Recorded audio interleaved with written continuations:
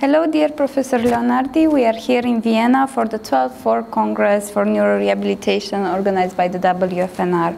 What is your first-hand opinion of the event so far, and have you participated in any previous editions? Well, I had the pleasure that I've been participating since the first edition 24 years ago.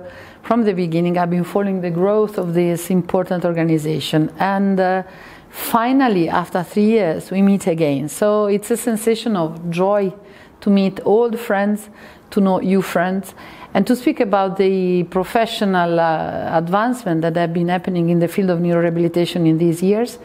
So the Congress is certainly putting together all the things, the personal and the professional elements. They are here, and we're more than 1,200 people from many, many countries sharing the same passion for neurorehabilitation and for our work. So the atmosphere is very positive, and I think it is great to be here and to share with many other colleagues from many other parts of the world the pleasure of our profession, but also the engagement that we all have in our respective countries.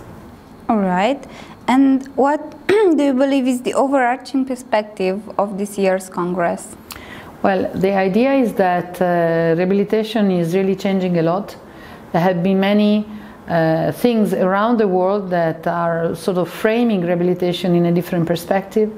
There are global initiatives such as in 10 years reaching the Sustainable Development Goal for health, and rehabilitation is certainly part of that.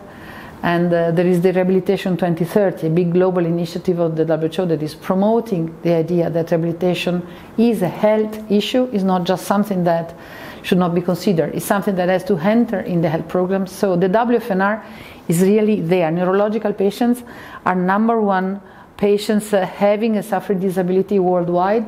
And I think we have been just finishing the COVID pandemic, and COVID pandemic, where rehabilitation has suffering in many parts of the world, showed that how much important it is to have rehabilitation. So we are here also to state this, that wherever you are in the world, whatever age you have, rehabilitation is something that's going to help you to recover your functioning. So this is the overarching, I think, we have here. Trying to restate rehabilitation as a health problem, ministries of health have to take into account rehabilitation as part of the things that can be offered to patients with chronic neurological disorders. How does the multidisciplinary team approach enhance neurorehabilitation? Well, neurorehabilitation has been evolving along the last 30 years. And it is certainly true that one person alone cannot respond to all the needs of a person who has a chronic condition.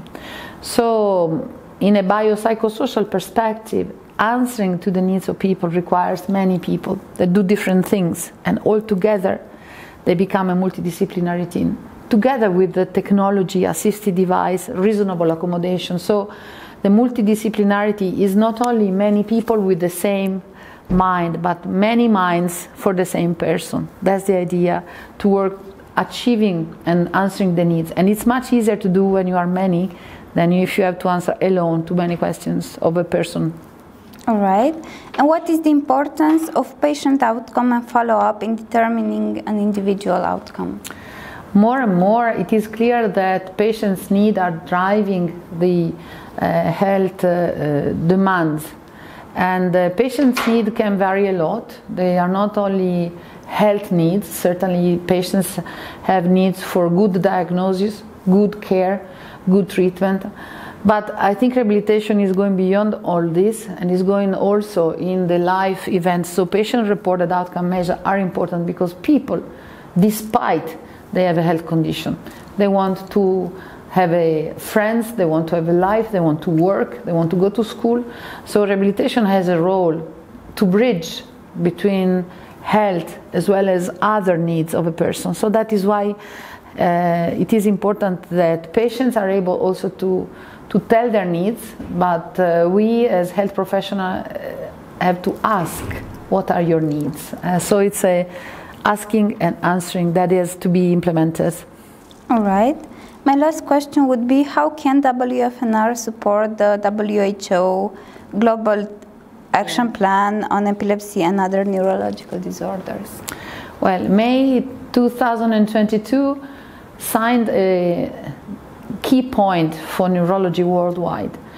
It has been approved by the World Health Assembly, the WHO Action Plan on Epilepsy and Other Neurological Disorders, which is providing a 10-year plan to countries to implement neurological care, but also to support brain health. And I think the WFNR and the EFNR in Europe particularly are in the position to, first of all, state what is brain health. Brain health is not the absence of the disease. Brain health is all the possibilities that you have despite your disease to achieve a life that is full of satisfaction for what it is your need. And in this sense, I think that neurologists and neurorehabilitators are very much in the position to be advocate for brain health with their ministries. So that is what is happening mostly in many countries, but the European Academy of Neurology is working with this, trying to increase the awareness at ministries level that you can do a lot also to prevent neurological disorders. For example, you can prevent stroke in many manners, avoiding smoke and avoiding unhealthy diets and moving. So all things that we all know, but we never put them very much together and strongly with brain health. I think it's time to turn, and this Congress I think is making the turning point also for the WFNR to speak about brain health and to promote brain health worldwide. What we are looking for is neurology ambassadors. I mean, I think everybody who is listening to this and is working in the field of neurology with neurological patients could become an ambassador for brain health in his or her country, and could also promote, for example, the development of patients' associations that can work together with doctors and health professionals to increase awareness at political level about the importance of working for patients and with patients and preventing neurological disease wherever possible. Prevention is possible, not only care, and together prevention and care will increase well-being and quality of life of all neurological patients. Thank you very much, Professor Leonardi, for being here. Thank you very much.